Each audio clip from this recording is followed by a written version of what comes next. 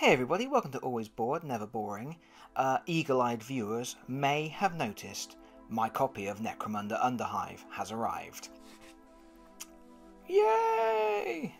Or should that be? Rah, rah, rah. Right, okay. Shut up. Right, yeah, excited. Very, very happy to have had this arrive in the post today. So I thought I would quickly open the box and take a quick look inside.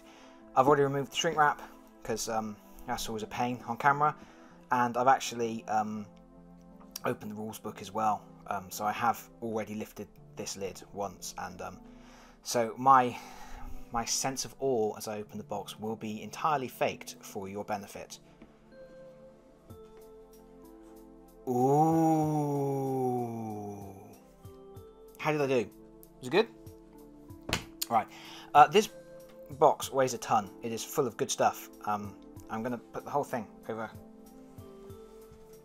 there for a minute. But yeah, weighs a ton. Plastic templates. Look at that. These are the same ones sort of that you used in the old versions of 40k and also Shadow War Armageddon, but in orange. And yeah, they're quite brittle. The frames they come on, they always seem to come snapped. Yeah, not a lot to say about that really. Frames.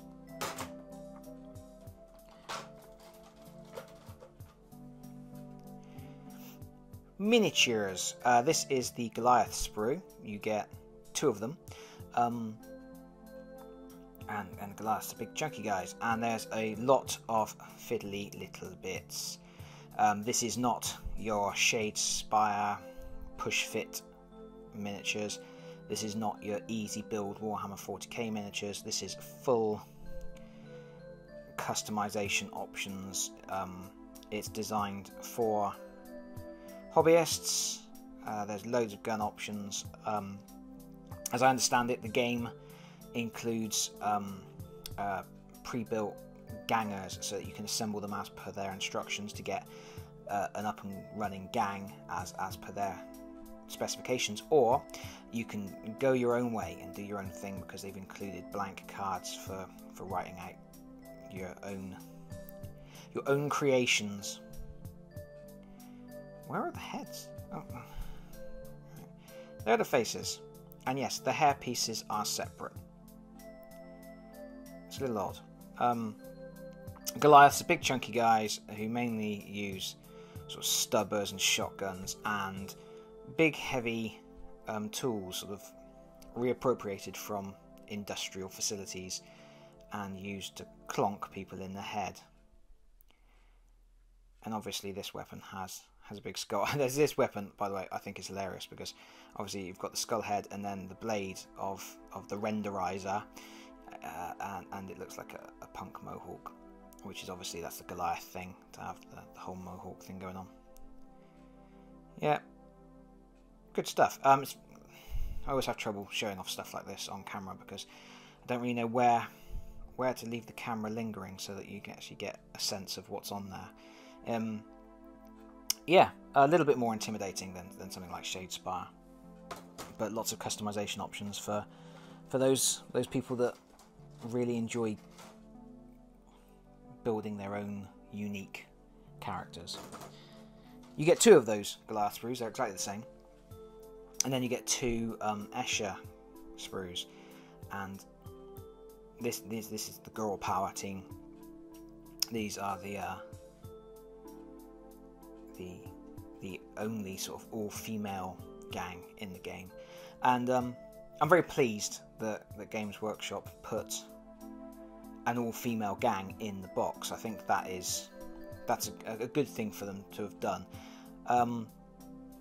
It's slightly offset by the fact that you know, they're kind of like 80s punk rocker types with high heels and boob tubes and stuff, and they don't really look like they're fit for a fight. But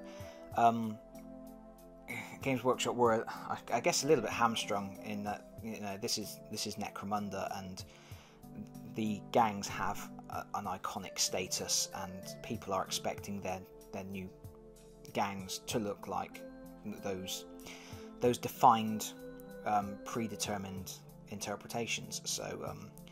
So yeah, they've kind of gone all out and gone with it, and yeah, I mean, it's in some ways it's not ideal. It's not the most progressive interpretation of women in a combat game, but at the same hand, I do enjoy the fact that it sort of wholeheartedly embraces the cheesiness of it. I mean, they've actually some characters have platform shoes, but some of them actually have high heels. The sculptors have gone all out just to go, right, okay, this is supposed to be sort of a glam punk group with massive hair and bright gaudy neon clothes, so let's go for it. Let's go all out and just make them as ridiculous as possible. 2 of those, and then get some cool terrain. You get a gribbly that comes out of sewer, lots of broken barriers, sort of relics, things for operating doors, loot boxes. EA just pricked their ears up when I said that.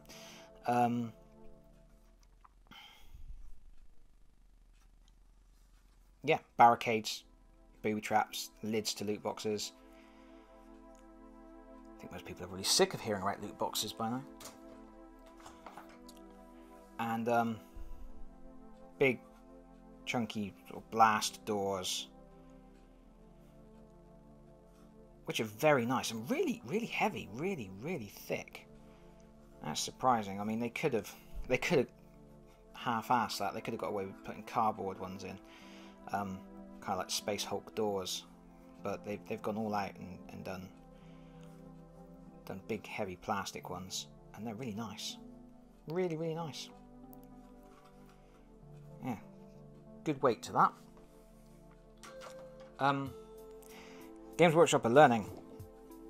Between the miniatures and all of the cardboard components, they have a sheet of card, and they've gone, hey, why not stick the building instructions on there? So they've put the building instructions on this sheet of card, which, so it's double duty. It's partly to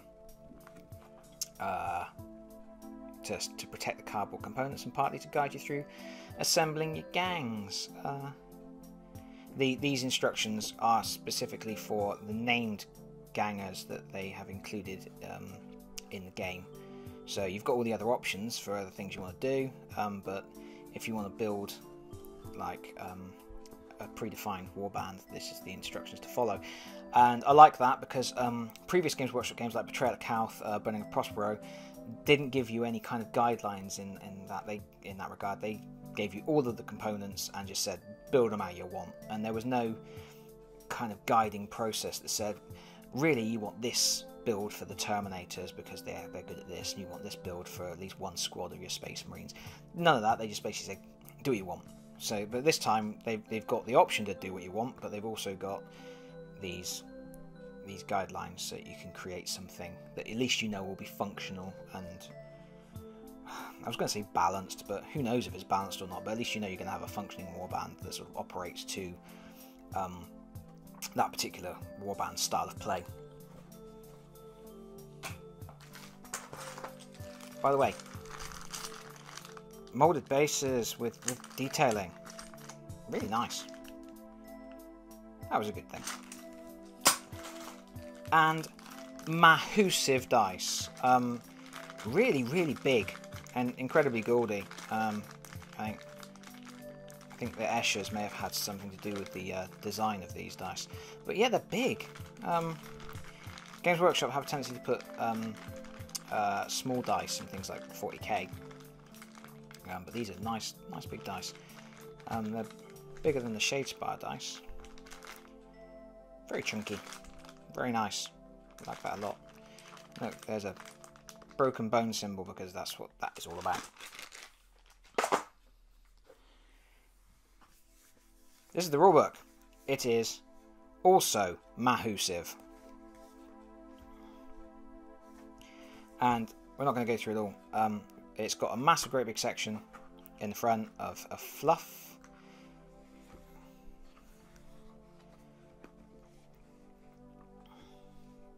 So there's lots of fluff about the Necromunda world, what's going on with the Underhive. Lots of cool pictures. Lots and lots of sort of profile pictures of particular characters. This is Deadeye. This is Belladonna. You see what I mean about the ridiculousness of the Escher gangers. Yeah, you're gonna fall down on one side of the fence or the other, I guess, with that.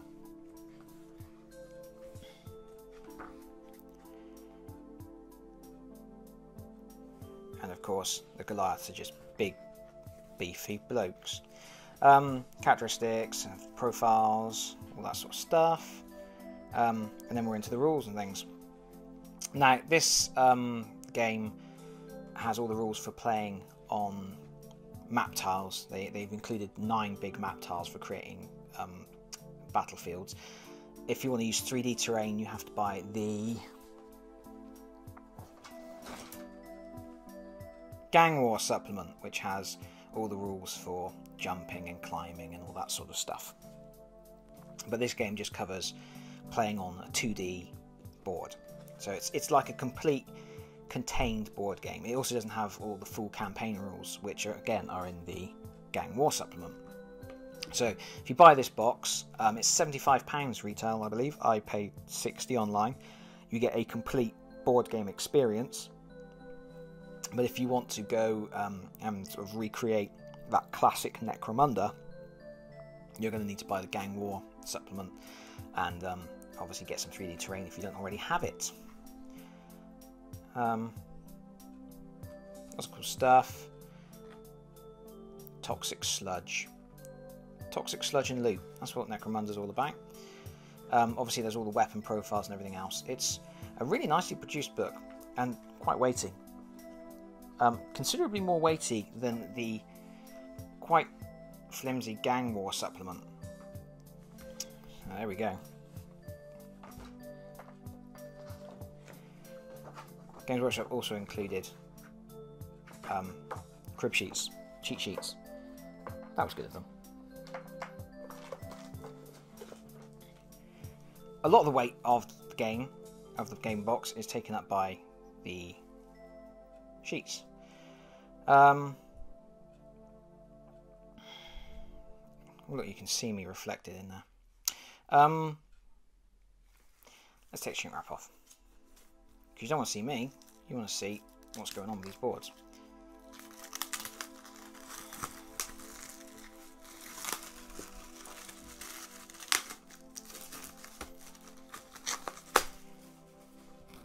Right. Tokens. These are line of sight arcs, and these are ductways, I believe, which have special rules in the game for crawling through and stuff like that.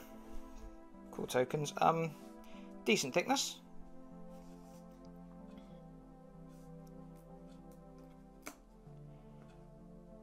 Yep. It's alright, standard, I would say. And then you've got these really cool double-sided boards. They have squares on them, but this is not a movement by square game. This is movement by range ruler. So don't be fooled into thinking it is a classic move on a grid board game. It is not. Oh, there's a pit and some sludge. I guess that's that toxic sludge. Really nice boards. They're quite moody. There's some obstructed areas. Yeah, it's cool. Lots of good stuff. One would assume the red line indicates a wall. So anyway, there is 9 of those, and they're double-sided, so you've got plenty of customization options for your battlefield.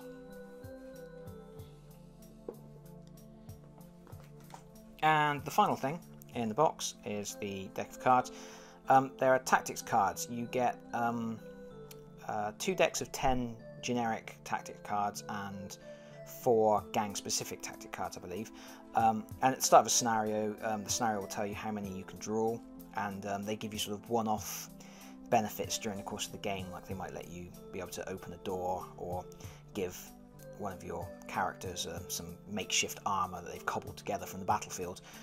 And Games Workshop have released sort of gang-specific decks of tactics cards which have extra tactics in for people who want to have more options, but I think, you know, there's 14 cards per side in here, which I think is a good start for figuring out whether you like the game enough to go on and get more.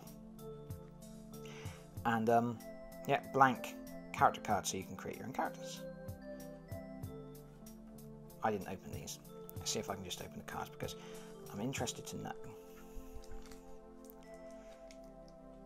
I'm not going to be able to open it.